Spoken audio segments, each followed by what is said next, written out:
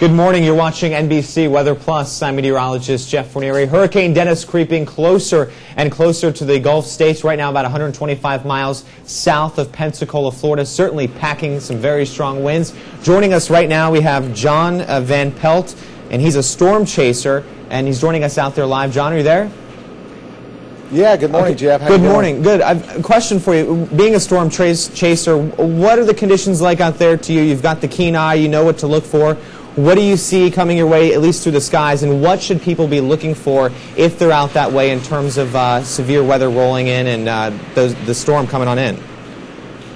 Well, right now where we are at the Holiday Inn Express in Foley, Alabama, it's pretty amazing to think that there's a Category 4 hurricane with 145 miles an hour winds bearing down on us now. I've seen this many times before, you know, the traditional calm before the storm. But here we've got sustained winds, not even in the 10-mile-an-hour range. The palm fronds are hardly even moving on the trees. Light rain that's been coming down in spates for an hour or so, but nothing that portends the danger that's coming. And being experienced with storms, if you can, describe for our viewers what it's like in hurricane conditions when you're out there, when the strongest winds are moving in, when the heaviest rains are there. What is it like for everyone when they're stuck in those kind of conditions? Well, you know, it gets really frightening. I've been through a bunch of hurricanes, and every one is different. Charlie, we were 3 miles northeast of Punta Gorda, and we went through 133-mile-an-hour winds in the vehicles during that storm, and we were taking debris at 80 or 90 miles an hour. That got frightening when the vehicles began to rock, and it was not our goal to be there. It's one of those kind of things where you got to be close to it to learn about it, and we got closer than we wanted to. Luckily, we got that break in the 5-mile eye for a few minutes.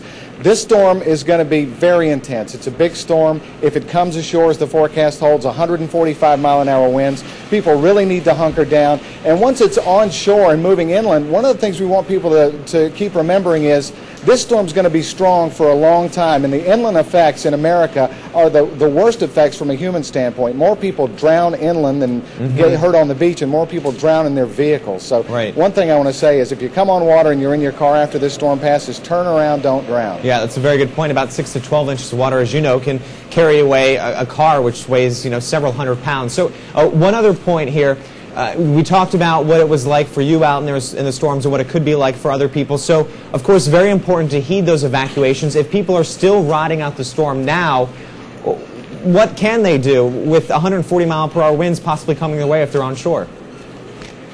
Well, here's the thing to do. If you have to be in your house because you waited too long and didn't evacuate, what you need to do is go to the innermost room of your house, put as many walls between you and the outside of the house as possible, on the lowest floor possible. If you can, get blankets, get things that can block you in around the walls. This is sort of like, you know, a giant tornado. It's going to be a debris maker. Everything it picks up, it's not the wind that hurts you, it's what's in the wind. So put as many walls between you and the outside of the house. Pad yourself any way you can. And this sounds kind of silly, but if you got bicycle helmets, if you're going to be in the path of this storm, you're in your house, put your helmets on.